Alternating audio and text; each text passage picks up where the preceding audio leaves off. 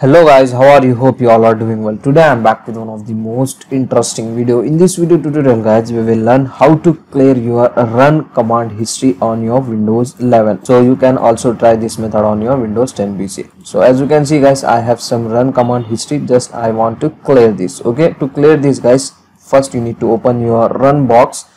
In the run box you need to search regedit. Okay, registry edit you need to open on your PC. After opening here, you need to first extend H key current user. In the current user guys, you need to extend software. In the software you need to extend Microsoft. In the Microsoft, scroll down and find out Windows. In the Windows you need to find out current version, extend this and scroll down, find out Explorer.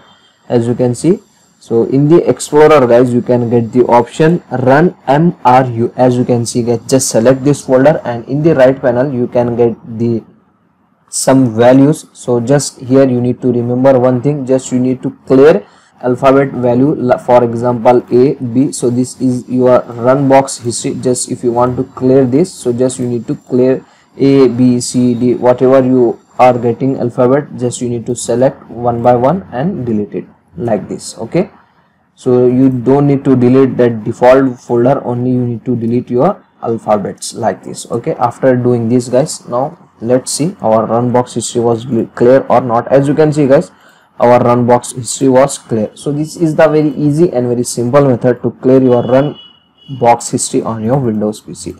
So that's it for today guys, the short and very simple video. Hope you enjoy this. If you enjoy, please guys don't go back without like, share and subscribe to our channel. Thank you very much.